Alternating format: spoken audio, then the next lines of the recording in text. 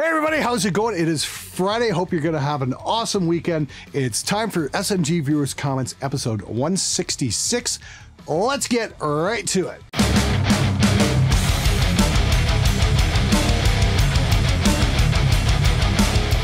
Hey dude, love your content. Do you have any advice for a dude wanting to start up a studio focusing on metal?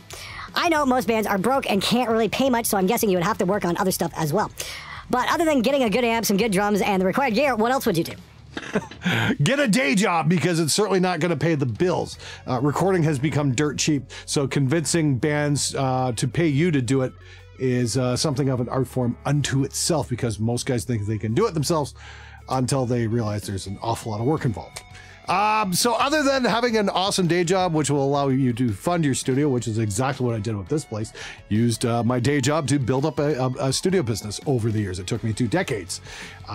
So have a lot of time on your hands. And one skill I think you should pick up is soldering, because that is something you're going to need. You're going to need to be able to fix cables and make splices and all kinds of crazy stuff as your sessions come in, because you just don't know what's going to crop up. And having a soldering iron on hand and knowing how to use it will definitely save your ass. Hey, Captain Canada, what would be the best bang for the buck? A Katana 100 or a Joyo Zombie with a Harley Benton 2x12 V30 cab? I truly can't for the love of my life decide, and soon I'll have a guitar without anything to play through. Much love from Sweden, and as always, fuck you, Glenn. Hey, Kim, that's a fantastic question. Honestly, I don't think you can go wrong with either one. I've demoed the Boss Katana 100, and it sounded great. Mind you, that was through my coffee custom cab, which wasn't cheap. And the little bastard Joyo Zombie is going to sound great through a Harley Benton 2x12. So maybe go through that. Do you need a lot of effects, or do you just want one really great sound? Because if you want one really great sound, go with this. If you need a lot of effects, go with a Katana. Whatever you do, don't go through the code back there. Hey Glenn, what's the best low-quality mix that you've ever heard so far? Probably the Sex Pistols album.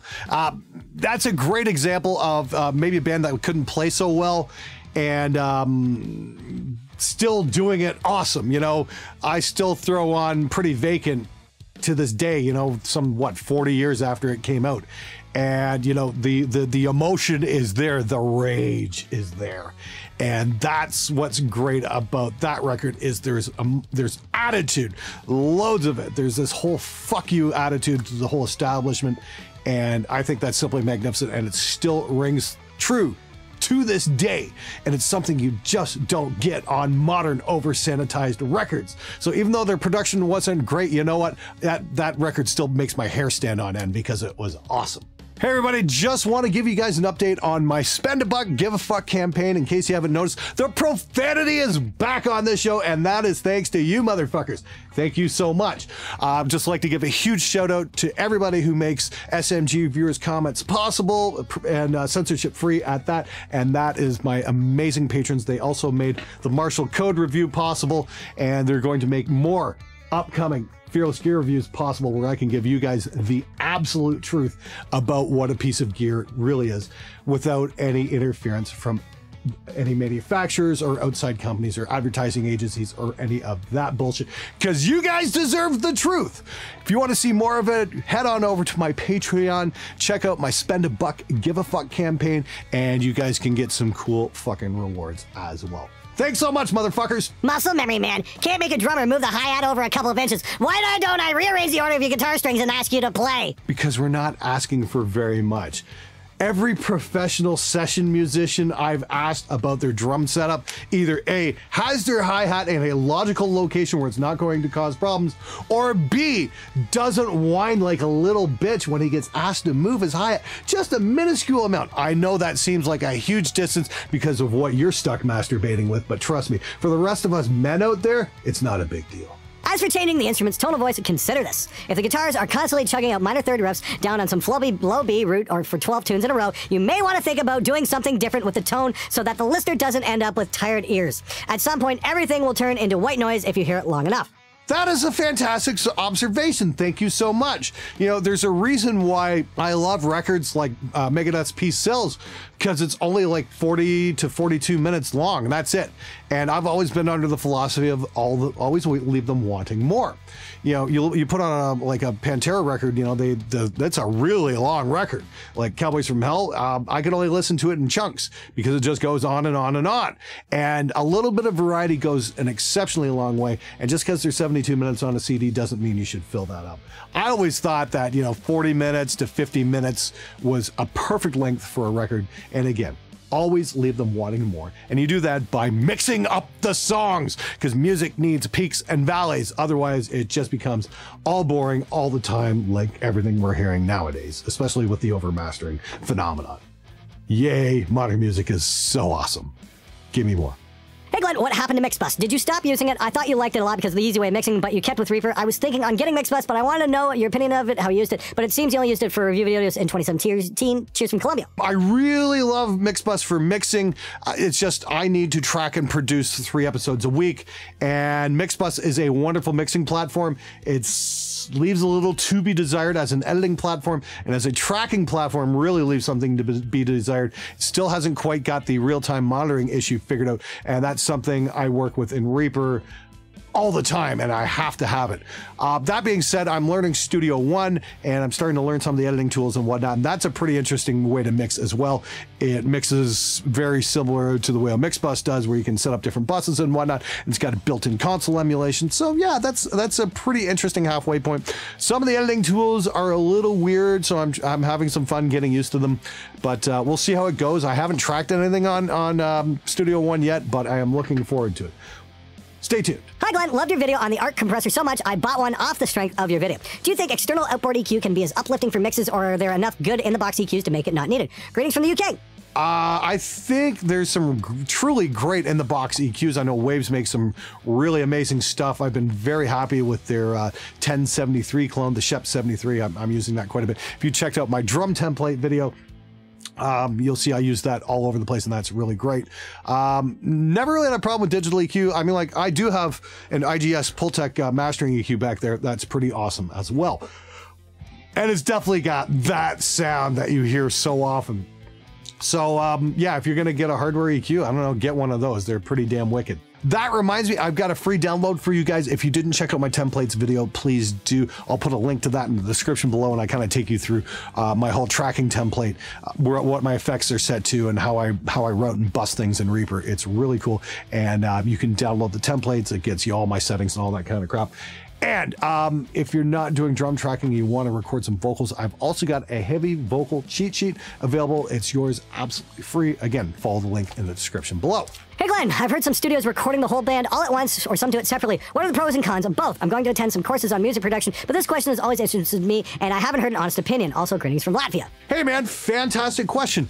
You know, back in the 60s and 70s, bands used to record all the time, and there's definitely something to be said for a band playing live off the floor. Something I wish we could do more of. It's just got an interesting vibe, and things tend to come alive. I go back to that Sex Pistols record.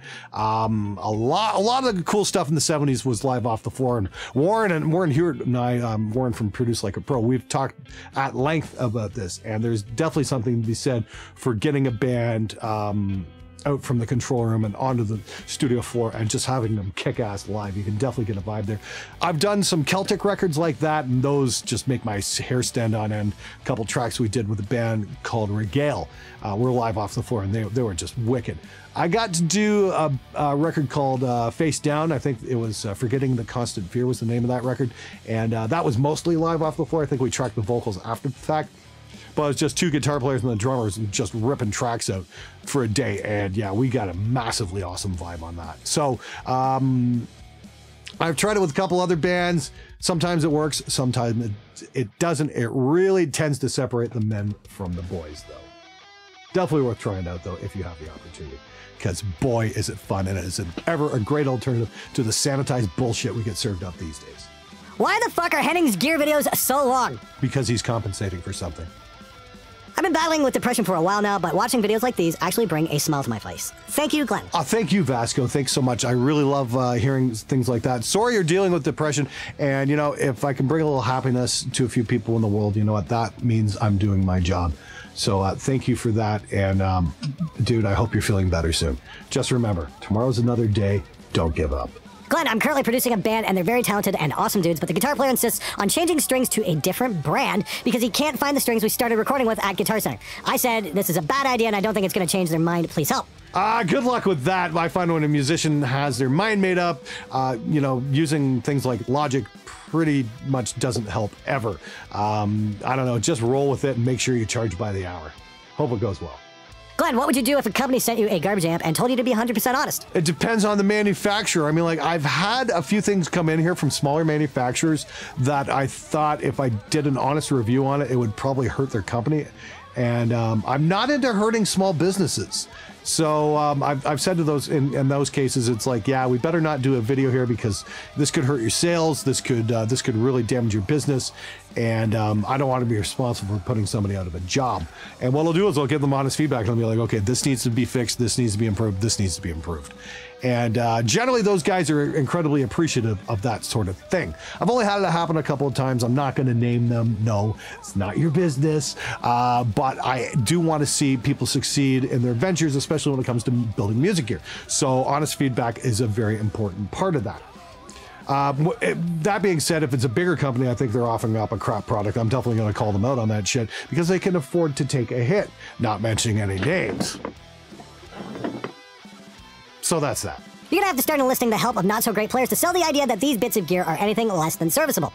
The musicians you work with are distractingly talented and they make even the shittiest of gear sound fine to my ears, speaks volumes about their abilities. Well, thanks very much, Jeff. I'm sure all the guys I've had contribute on the show, including Cam Fleury, Justin Estocado, Mike Wisnuck, TJ Dowhannick, Brandon Wright, and Chris Rafinski, and of course Christian Vey as well.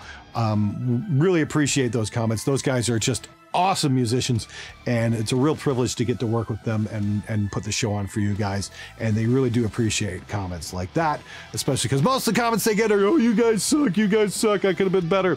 And yeah, we get that all the time. So thanks for the vote of confidence. We really appreciate it. Keep watching the show. Much more to come.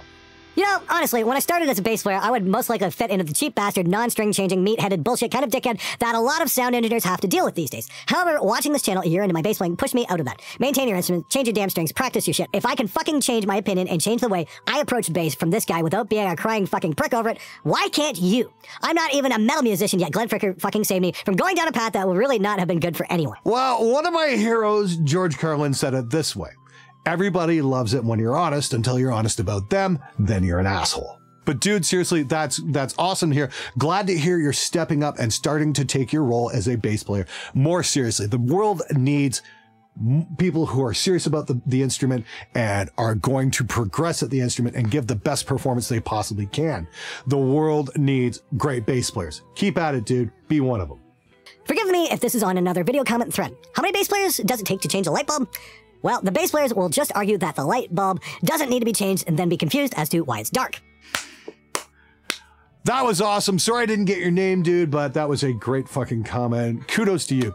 Anyway, just want to say everybody have a magnificent weekend. And if you like the show, you like what I do, and you like seeing me call out bad gear, and you like the profanity and all that stuff, please head on over to my Patreon and support my Spend a Buck, Give a Fuck campaign and help keep this show fun and uncensored and not influenced by the manufacturers. And for those of you guys who want to learn something, don't forget to check out my free downloads for the recording templates and the heavy vocal cheat sheet.